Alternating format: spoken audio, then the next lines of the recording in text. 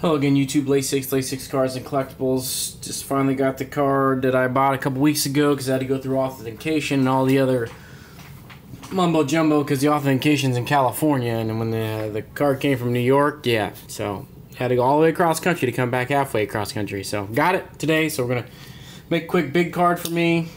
Been looking at this card for a while.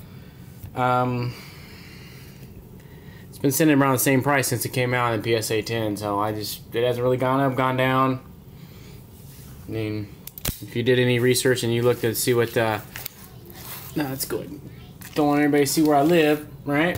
So we got a eBay standard envelope sent in a bubble mailer, so I guess you can apparently do that. I did not realize you could. Of course, you gotta have the switchblade, right? Let me see my address here. Just gonna do one card, but I got a second card in the mail today. I'm not really sure what this is.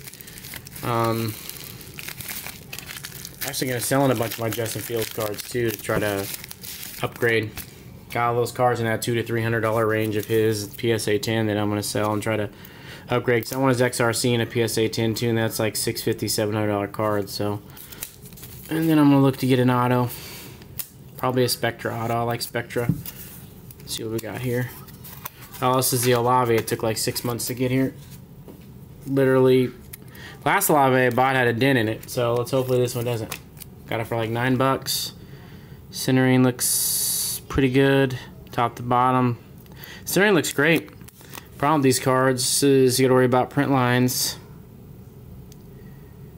Initial inspection looks pretty clean, really clean actually.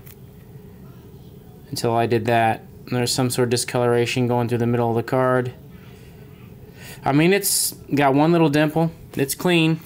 I mean, the back is what I'm worried about because then these things have so many print lines on them, man. You just can't get away from them. Like almost all these glossy backs just have print lines on them. There's a little bit of a dimple up here. Actually, you're seeing white of the paper up here. Wow. That one goes all the way through the card and actually gets onto the paper if you can see it. Right there, right above the S in Olave. I mean, shit like that. I mean, come on, man. I mean, that is obviously noticeable. That's a noticeable flaw. Not something that kind of blends in with the card. That's a noticeable flaw. And people just sell these cards with some near mint in better condition. And then you get that going on. The card probably still is an 8 or a 9. It's nothing spectacular. But when you lay it flat, there is that discoloration there. I don't know if that's on all of them. Because I don't know. I got the other one I got. Let's take a quick peek. It's still sitting over here. He still has a dent in it. I did get a refund on this one. The guy didn't want me to send the card back, but you'll see why in a second. You can check that. Yeah, my little boy's going out there going crazy. There's a dent up here in the card. Trying to pick it up on the camera. Turn the light down because the light is like blinding, but there's a dent up here. You gotta lay it in the light so the light will hit it. There it is. You can see it now, top left corner. Huge like fingernail looking dent. Is that discoloration on this card too? Yeah, it is. So that discoloration that goes across there looks like to be on all the cards. This card's clean aside to the dent in it. But yeah, this Olave has that thing on the back. Probably not gonna. I'd like to get a clean one. I should just bought a PSA 10 because I'm in $20 now. I got that back. This one only cost me $8, but I can't consciously resell the card. And I mean, I'm gonna put, got that. You can see the white there. I mean, I don't know. Probably just resell it, take a loss on it unless he pops off. But what everybody's here for, we won't waste any more time with the other stuff. But here we go. Big card for me. Been looking at buying one of these for a while. I was hoping to pick one up at Nationals, but I'll tell you why. That it's just not a. It's a rare card. Now my kids are going ape crap out. Oh yeah, if you can hear my kids in the background, I apologize. They're going at each other. Her little daughter's playing Roblox. All right, so we got this. If anybody's ever bought a card for more, actually, if it's listed for more than $250, it goes through authentication whether you like it or not. It's just nothing you can do about it. Because I bought a Chris Olave for less than $200. I'm gonna cut this, and it was listed for more, but it's going through authentication anyways.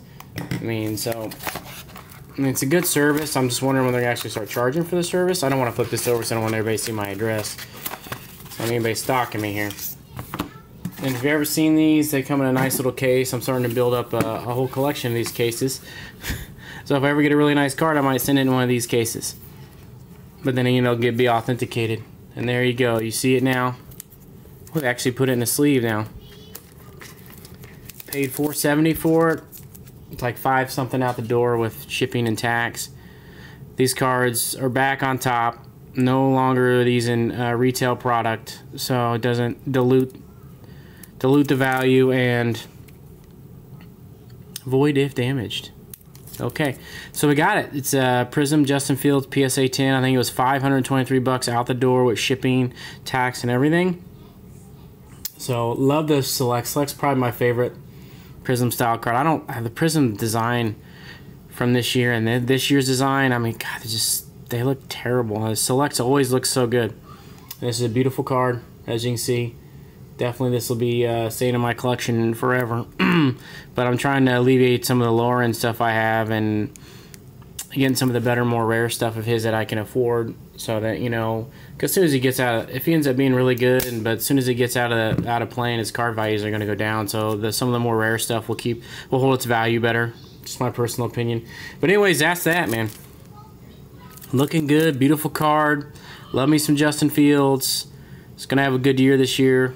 So, anyways, I got a PSA order coming back on the Gold Kaboom that I sent in, and the Mahomes out of 4 Spectra Auto. That's already been graded. They haven't shipped it yet. I already got the grades. I got exactly what I figured I was gonna get. But those should be back sometime next week, and I'll do a reveal video on those. Should be a quick short video like this one. But anyways, you can follow me on Instagram if you wish. Thanks for watching. Late Stick.